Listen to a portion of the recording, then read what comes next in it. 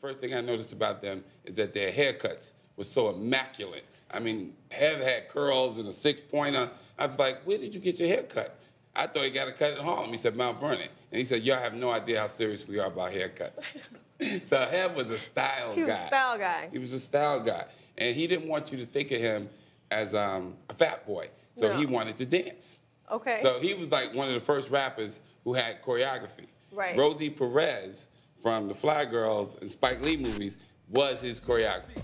Oh, wow. Okay, so they had the group and all that stuff. What is his, I know he was a gentleman, his swag, his composure. Like, how did you peer him as that? Did you look at him as that? Well, we used to tell her, this is who you're going to be. Yeah. You're going to be Jackie Gleason. Like this, I said, there's Ralph Cramden from The Honeymoon is the bus driver. Right. You don't want to be him. No. You want to put on the corsage and the blazer and be Jackie Gleason, sophisticated big man. Right. Hev loved that.